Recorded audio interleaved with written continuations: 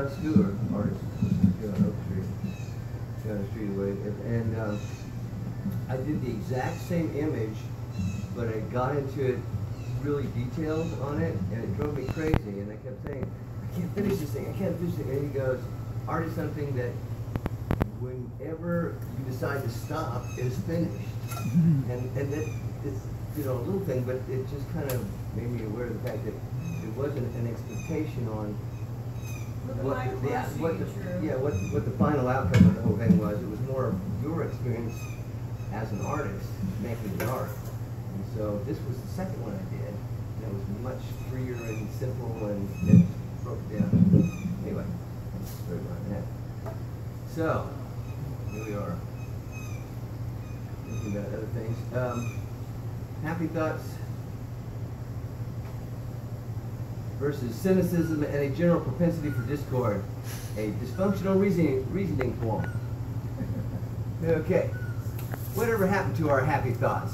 Where is that childish fiction, that innocent, flirtatious brush with something close, so very close to optimism? Why are we still waiting, still hungrily anticipating that slow, soft, full-on, life-changing, mind-blowing lip-to-lip lock kiss? Am I the only individual expecting some emotionally benevolent circumstance to stir the stagnant air? Something all warm and fuzzy to come buzzing round my poor old sleepy head? Tell me, please tell me, can we even be alive if the levity is dead? I have to believe that we are all longing for a fantastically gasmagorical, a golden ray of hope, some hard-won prize to tease us like a birthday gift, to leave us with a long and blissful sigh. We are not greedy, not you, nor I. We only ask for one more upbeat premonition, some poet-perfect axiom to jumpstart our souls, energize our harried minds, make our hearts pound unstoppable, fan romantic flames, make us yearn for the good life, endeavor to do anything. Like envisioning a cold beer on a hot summer's day, a great undulating lake laced with white-capped waves, a blue-tint sky full of tumbling circus clouds, a grassy knoll ready-made for running up and rolling down, fingers tracing the warm curvature of skin, a waking dream that we refuse to forget, ecstasy inhaled and anxiety exhaled, the eternal spark of hope in that one sweet moment. But as of late, it could be said, our pipes have become clogged, our stopped-up brains forcing us to rant and rave, and in this state we are pressured to vent. We seem completely incapable of processing any happy thought with any good intent. But that having been said, let me give you my take on cynicism. It all begins with the sterile severance of our umbilical cords and the sanctimonious snipping of so many male foreskins. It emulates from the foul taste of the water that we are forced to drink and multiplies like blowflies in the face of starvation and disease run rampant. It grows like black mold with a proliferation of racial slurs and marches to the propaganda of fascist governments. It manifests itself with the purchase of a well-dressed, fully-breasted Barbie doll and talks trash at the coming-out party of a dickless kin. We all struggle in this cloud of chaos and confusion, driven to the beginning of yet another bitter end. Ultimately, we find ourselves waiting at a bus stop where the bus only stops every now and again. Huddled masses, we are gathered here today, driven by whip of subliminal message, ideologies, force-fed, imperatives, secreted in sugar-coated cereals and little white pills, corporate brands seared inside impressionable young heads, this the grimmest of fairy tales. We have come to accept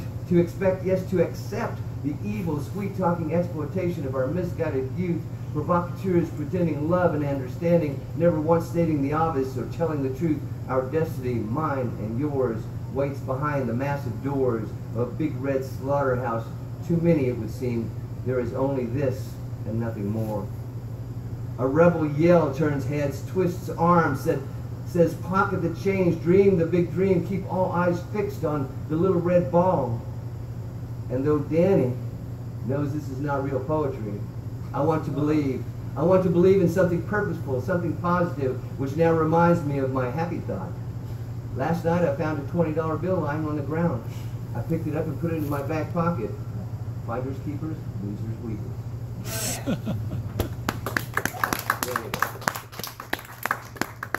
So I didn't know what kind of music I'd come up to pair with that. So I'll go with this one.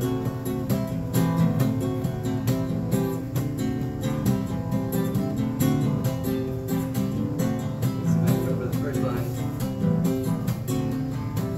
I have good friends, things that I wonder. Wait. Come on, Michael, what's the first line? Maybe that's not the song we'll do today then. No.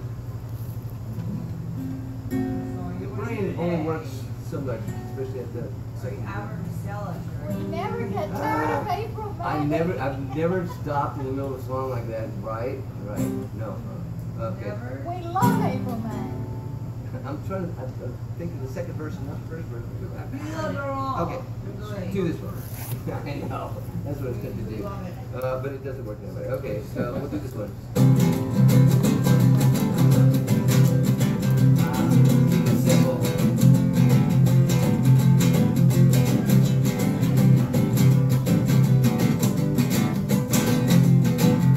I'll remember it after I get halfway through the song. She's easier to handle, heart is so much harder to hold. She's easier to handle, heart is so much harder to hold. Life's just another rainbow, looking for that fire gold. I see her walking up to me, she smiles that special smile, and then she squeezes me so tight, like she's been gone a while. Easier to handle, heart is so much harder to hold. She's easier to handle, heart is so much harder to hold. Life's just another rainbow, looking for that fire gold. She asked me how I'm doing, she got something on her mind, and then she said she'll be free tonight, and prove that love is blind.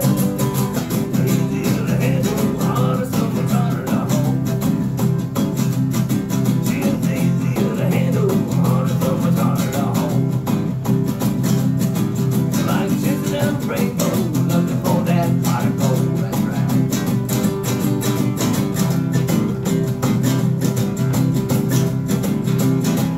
Oh, here she comes. There she goes.